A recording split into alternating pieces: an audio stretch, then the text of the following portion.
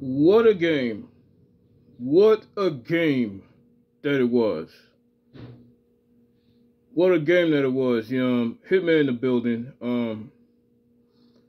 Just want to say what a back and forth game that was, which I somewhat suspected that it was going to be. And it ended up being that way. Very little defense. Although we got to clean it up next week against you know who. Goff played amazing.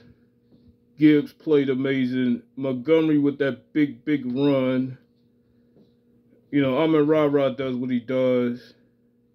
But the surprise of the game to me, the rookie LaPorta, man.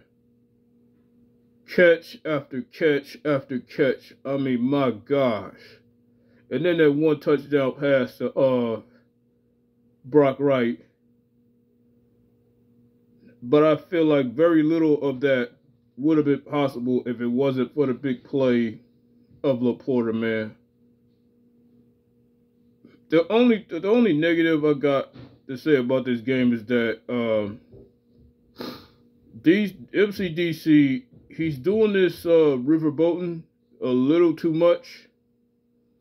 If we would have kicked the field goal and made it 13-3, we wouldn't have to go back and forth with them. I mean, the Chargers are well known for having powerful offenses during the years. I mean, because that's their calling card. I mean, that's been their calling card for years. With some of the years they have a match of defense to go with it. It just, unfortunately, throughout their history, the Chargers couldn't put it together. So that's pretty much their history, in a nutshell. But man, what a hell of a game this was. To the homie LA Original and Moe Dog, it was a hell of a game, but this is the one that we had to win. And I'm glad we won it.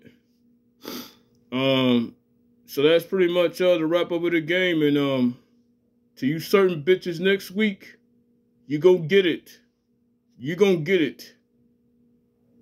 You certain bitches know who I'm talking about next week. Y'all know who. This your boy Hitman, man. Peace to LA Original and Moe Dog and the rest of the Bolt Up Nation out there, man. Hell of a game, but this is the one we had to win, man. Peace out, One Pride Riders. It's your boy Hitman. Much love to y'all. Deuce.